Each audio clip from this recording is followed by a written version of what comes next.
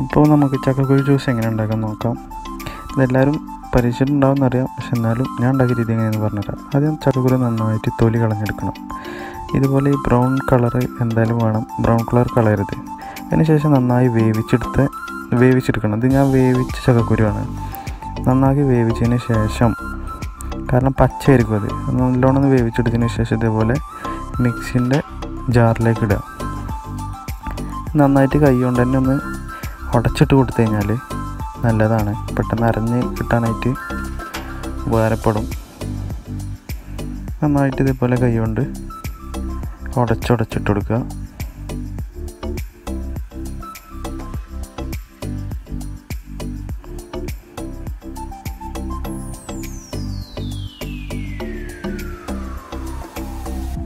അതിന് ശേഷം അതിലേക്കൊരു 3 ഏലക്കായ്, 2-3 ഏലക്കായ് ഇട്ട് കൊടുക്കുക.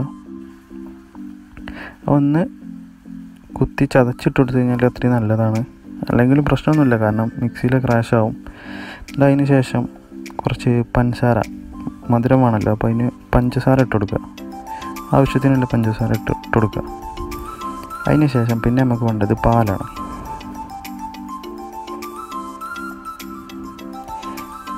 പാലൊഴിച്ച് കൊടുക്കുക. പാലാണ് കേട്ടോ ഇതിൻ്റെ മെയിനായിട്ട് വേണ്ട സംഭവം. ഇതിൻ്റെ പാൽ ആവശ്യത്തിന് ഒഴിച്ച് കൊടുത്തിട്ട് ആദ്യം കുറച്ച് ഒഴിച്ച് കൊടുക്കുക. അത് നന്നാക്കി നമുക്ക് ഒന്ന് അടിച്ചെടുക്കണം.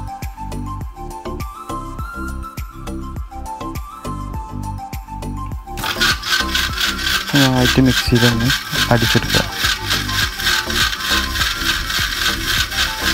നല്ലോണം അരയണം കേട്ടോ.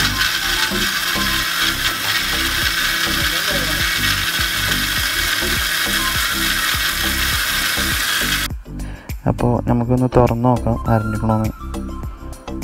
അപ്പോൾ അത്യാവശ്യം അരഞ്ഞിക്കണു, പക്ഷെ ആദ്യം വെള്ളം ഒഴിച്ചതുകൊണ്ട് കുറച്ച് കട്ട കുത്തിയിട്ടാണ് അടിയിൽ. അപ്പോൾ വീണ്ടും വെള്ളം ഒഴിച്ചിട്ട് നമുക്ക് നന്നായിട്ടൊന്ന് അടിച്ചെടുക്കാം.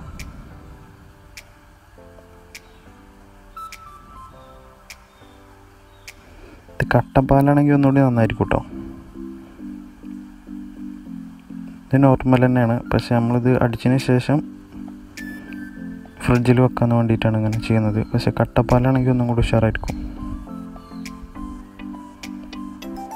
വീണ്ടും നന്നായി അടിച്ചെടുക്കുക. നന്നായിട്ട് അരിഞ്ഞിട്ടുണ്ട് കേട്ടോ. വേണമെങ്കിൽ വെള്ളം ഒഴിച്ച് നമുക്ക് ലൂസാക്കാം. എന്തായാലും ഒരു ഗ്ലാസ്സിൽ ഒഴിക്കാം. ഓക്കെ, കുഴപ്പമില്ല. ഇപ്പം നോമ്പതിൻ്റെ പേരിൽ ഇപ്പോൾ കുടിക്കാൻ പറ്റില്ല. അപ്പോൾ എന്തായാലും നമ്മളെ ജ്യൂസ് റെഡി ആയിട്ടുണ്ട്. എല്ലാവർക്കും ഇതുപോലെ ട്രൈ ചെയ്ത് നോക്കാം.